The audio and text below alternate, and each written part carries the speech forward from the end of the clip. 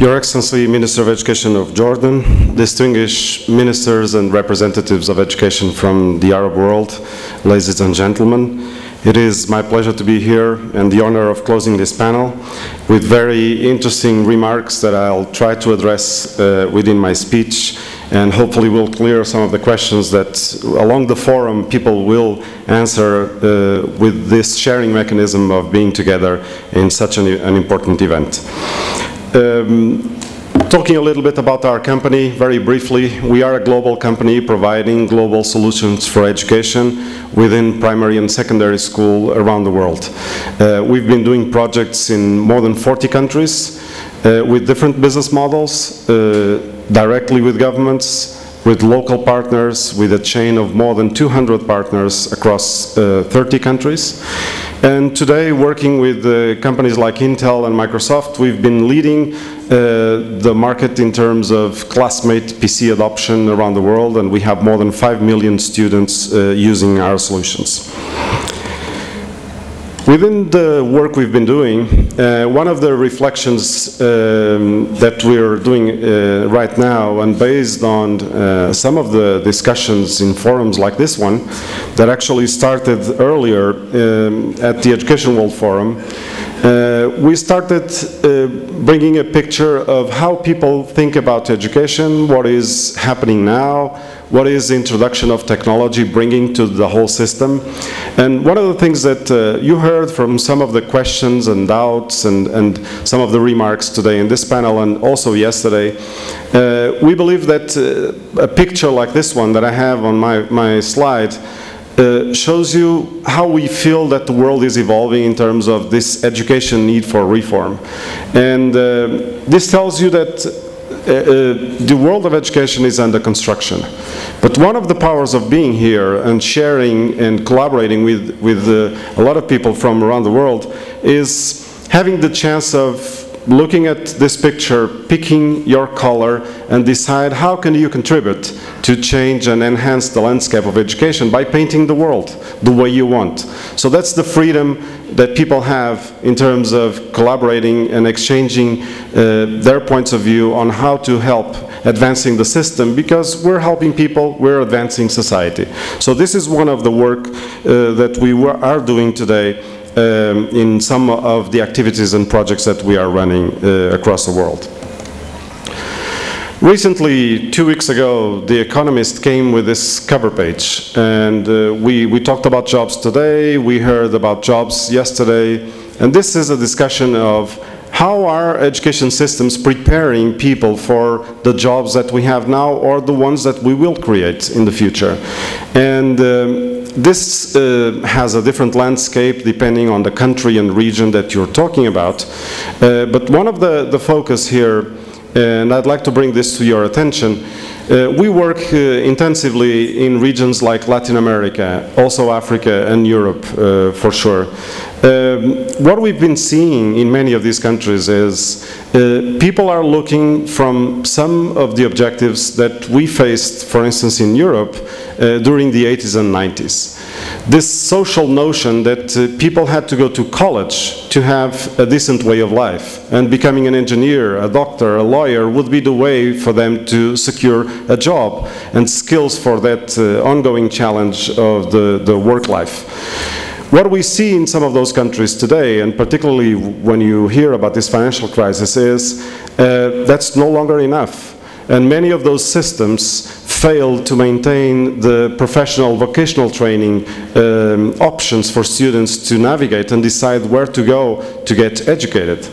So today this represents that within industry we're having challenges in many countries where we actually don't have people prepared for the jobs that are opened in many of these landscapes.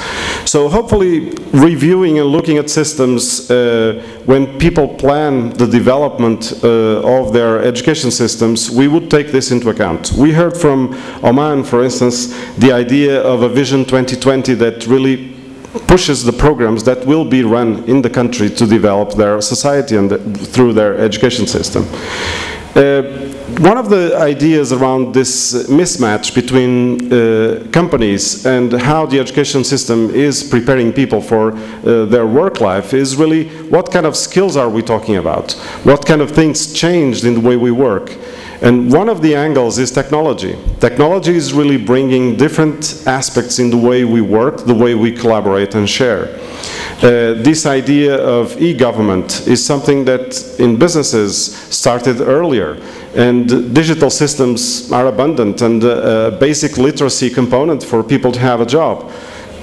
Also this idea of collaboration, the idea of sharing some of the knowledge that people acquire within their work life, and the tools needed for that really changed the landscape of how should the education system prepare people for work.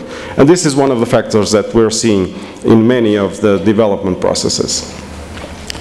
Thinking about skills, and one of the efforts that we're doing as well, we joined this organization of Partnership for 21st Century Learning. It's a group that's really focusing on key components of this life with technology, this new way of learning, and how to integrate this. Because we also believe, as was said in the panel, that we are changing the mechanisms. The tools are different, but the objectives of learning and developing people for life are the same. But the idea here is how do we prepare systems for new components? And this idea of 21st century skills focuses on 4 key components. These components really can be embraced within the design of these education systems. Is technology included? Of course it is. It may be in some cases more or less depending on the global objectives of the education system. Again, we like to paint pictures, so one of the ways of really enhancing the focus on this is having a universal language where people focus on these 4 components. This is the way for us to bring this concept to children. This is the way to bring this concept very easily to teachers. And this is one of the focus of the development projects that we're running in several countries. We heard about illiteracy concern in Tunisia, the question about how ICT enhances the education outcomes. This is a question from Iraq, and also the Arab League mentioned this. So I think this is a common discussion. That it's not particular for a country or a region. This is global. This is something that people are questioning today. Do we have the right systems to really bring value to the education and society? One of the focus when you talk about technology, and we actually are a company that started our work within the hardware front, so becoming known for developing our own IT devices for students. I think we should shift a little bit our focus to the global concept of what we're trying to achieve. So why are we investing in ICT? And how are we investing in these ICT projects? I think that one of the risks that we're seeing across the globe is the temptation of solving education problems by bringing devices to students. And my focus here, as was said by many people here in the panel and yesterday as well, is it's not enough. You need to bring something else. So I'd like to just briefly go step by step, very simply, on some of the key topics of these projects. So one of the focus is an integrated system. And that starts with what we call a project design. So how do we properly design what we are aiming for? What kind of objectives do we have in our education system? That should be our main focus for investment. Vision 2020 from Amman again. The idea of having a higher level range of objectives that guide our planning, guide our policy making. We heard about law reform.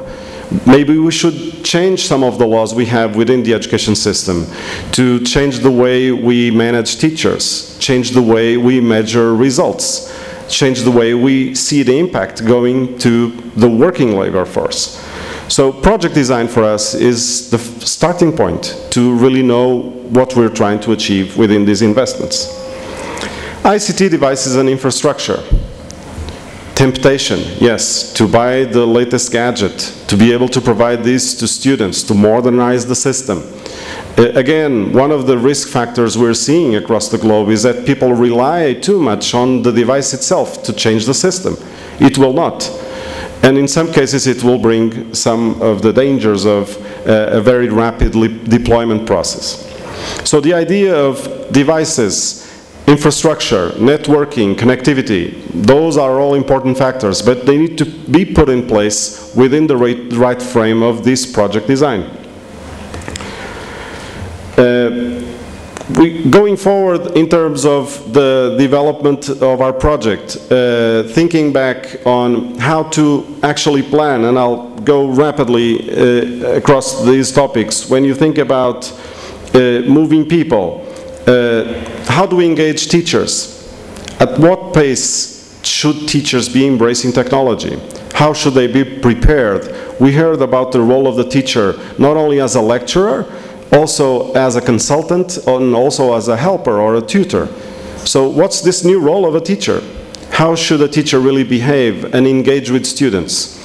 We have countries where teacher unions are a key component that blocks some of these investments. So we need to convince them and empower them for this transition of education projects. How do we manage families? How do parents know how will their kids learn with these new devices, with technology around them? Will this be a distraction? Will this bring a superficial level of knowledge because of the way people learn on the internet? Or will this really bring different skills that they had no access without using those tools? Content and applications. We heard from Tunisia, the need for digital content. It's not only in the Arab world, this is global. And then you need to distinguish between free content, readily available across the internet, curriculum-based content, which is designed to match the systems within ministries of education. There are global companies, and you have some examples here of people that actually can guide this process. Applications, and more than applications, application platforms. So what kind of systems do we have that allow us to get results, to know what students are achieving, to track teachers' progression in terms of using ICT? Do we have the right platforms for collaboration, to share the experience we have in all these projects around the world? So this is evolving as well, and it's a key component. Deployment and logistics. It's not enough for me to bring devices into this room and make sure that you all get one of these devices. And imagine students. This is a very complex process. And in some countries, a unique logistics challenge that we saw in many, many countries that deployed a number of units of these solutions. Services. The broad range of services, from repairing devices to making sure that we keep on feeding the training processes, having this comprehensive view on a global project for education.